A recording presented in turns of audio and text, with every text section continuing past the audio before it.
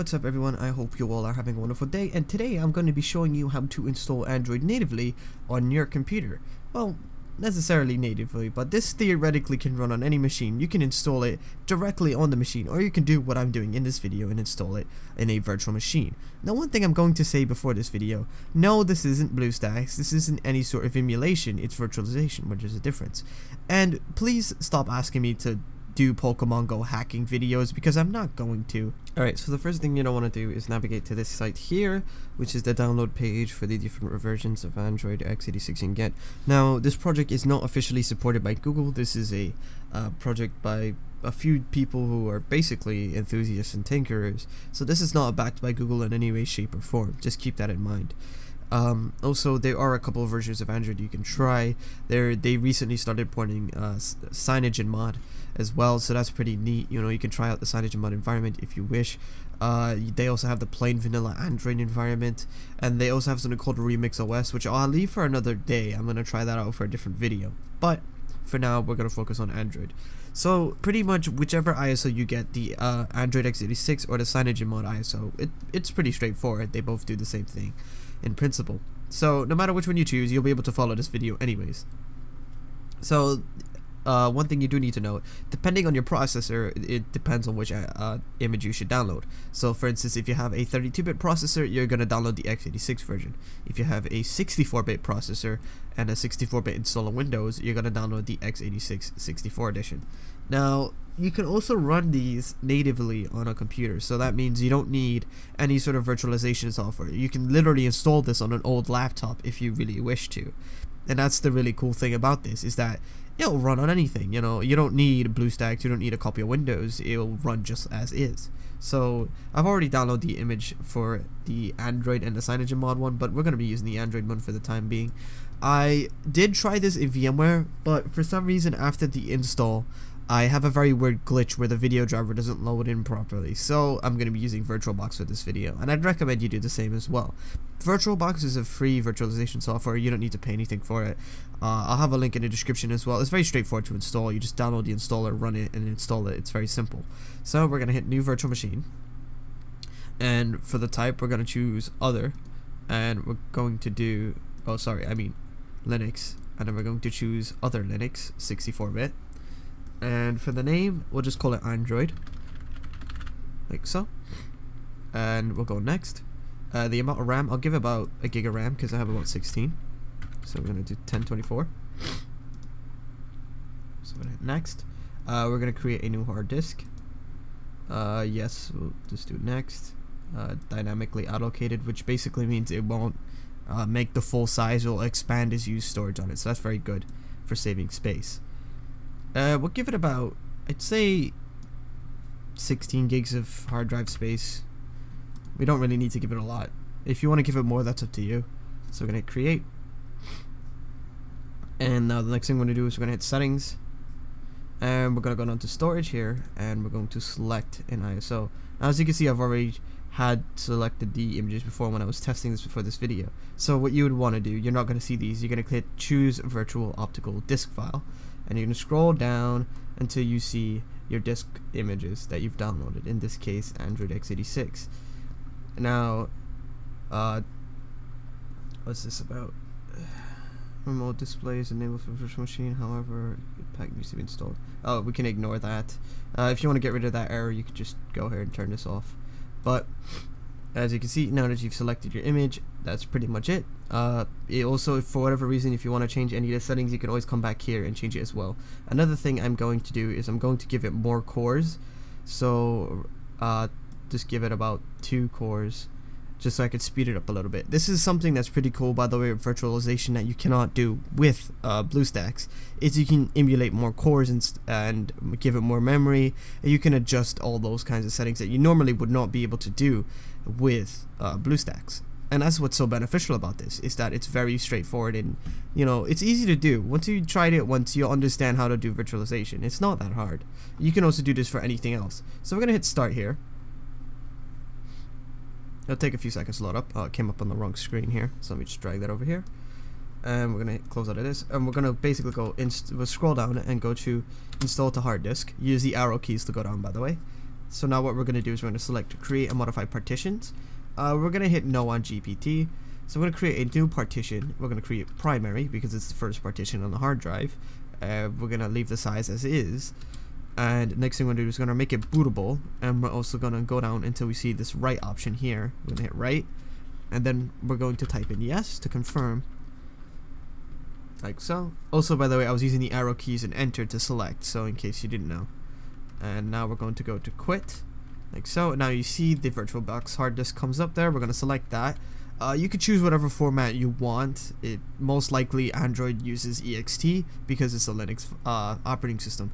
So I'm gonna go by ext for the sake of simplicity. But for whatever reason, if you want to transfer files between the virtual hard disk and such, you can use NTFS or FAT32, whatever your heart desires. So I'm gonna go by ext for the sake of simplicity.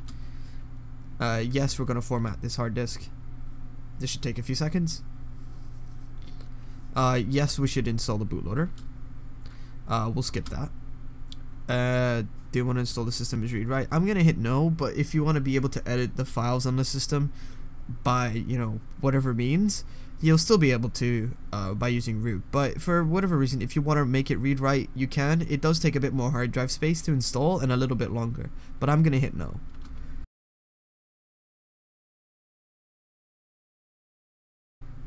Alright, so now that the Android has finished installing, we're gonna hit reboot. But before we do that, let's hit the right control key here to get the mouse out, and we're just gonna eject this disk. So we're gonna go remove disk from virtual drive, force unmount, and now we're just gonna hit reboot.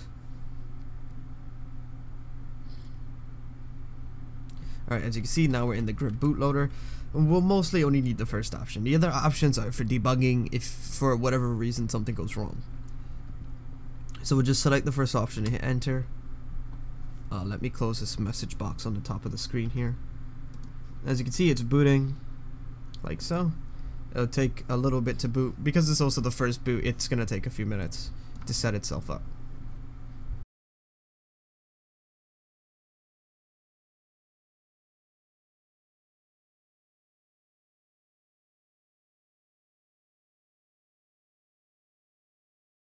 Alright, so as you can see, we made it into the setup.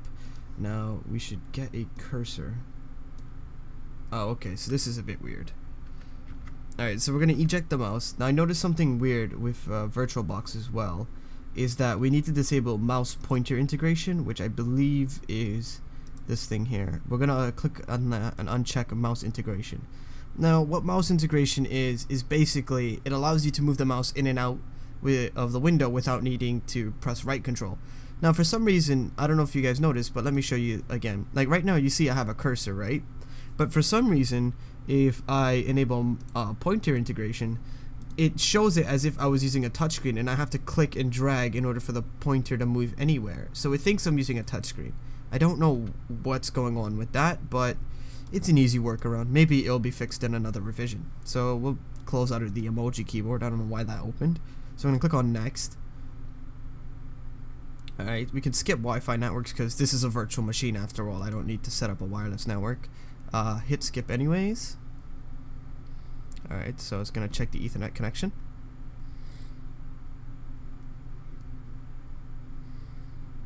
I'm not going to copy any of my apps. I'll do that later on. But if you want, you can click copy and it'll ask you to sign in with your Google account. And then you know, the rest is pretty much straightforward. But I'm not going to do that. I just want this for testing reasons and I don't want to use it as a device. So I'm going to hit next.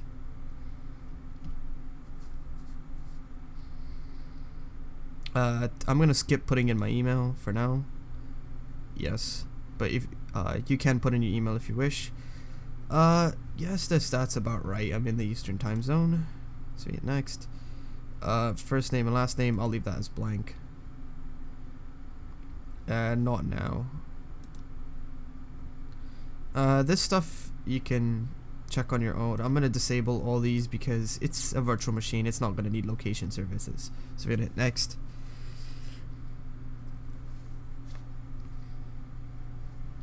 And there you go. Now it gives you an option here. I'm gonna hit got it so that way they can use the information to kind of help them improve the Android port. But yeah, you can pull down your mouse here and as you can see you got the notification center like it's in Android. Now here's the benefit of this over Bluestacks. Bluestacks is Android in essence, yes, but it's a very slimmed down version of Android, and it's only made to be used for emulation. It's not really made for anything else. With this, you can use it to test your apps as if you were running native Android, like if you were running it on your phone. And you can also use this for testing it on Intel based phones as well, since it's Android running natively on an Intel CPU. It doesn't need any sort of emulation software to do so. So it's great for debugging. It's much faster than Bluestacks. It's a little bit buggy, but you know, it's still Android nonetheless, and a lot of the stuff still works. So for instance, I can go in the settings menu right now and things like that. I can also, let's see if we have the YouTube app installed. I believe sound does work, so let's open this up and look for a song or something. We'll install the update later. Alright, so in this scene here, you see me switching the audio driver to Intel HD. Before I tried both the whatever it was, and then also the Sound Blaster 16 driver, which didn't seem to work, so I'll boot up the thing back here. And so basically, if you want the audio to work, you just need to change it to the Intel driver, and that seemed to do the trick.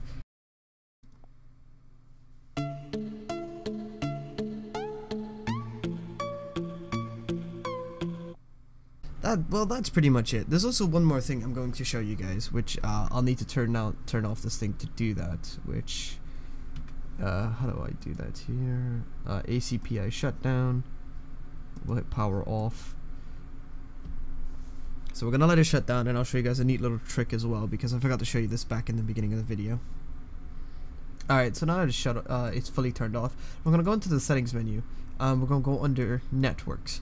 Now, for whatever reason, if you want your virtual Android machine to communicate with your network as if it was on that network physically, you can do a bridged adapter, which will allow it to communicate with your network. So for instance, like let's say you have a server and you want your Android device to talk to the server, this will allow it to do that. But if you want it to only go through your PC and use your PC's internet connection, then you can choose NAT, which will have it separate from the network. But I'm going to choose bridged for this example. And you know, pretty much you can now talk to anything. Like if I launch my Android machine again here, and I'll cut to when I get back into the desktop here.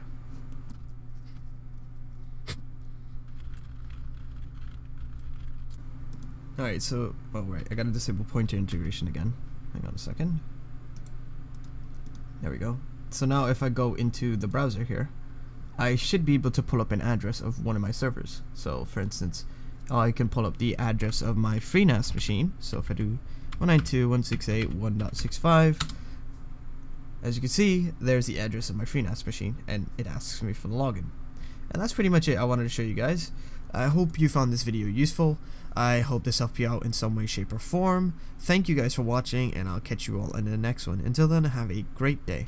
Alright, kick back, relax, and grab yourself a beverage. Or hop if you wanna just bounce to my leverage. The evidence, as they say, is in the pudding. So show me the money like my name was Cuba Gooding. It ain't fool's gold, it's gold, fool. Can't stop, won't stop, keeping it old school. So cool. Big Spoon is my nom's a plume. I keep it popping like a needle in a new balloon. And if you don't know by now, then you need more schooling.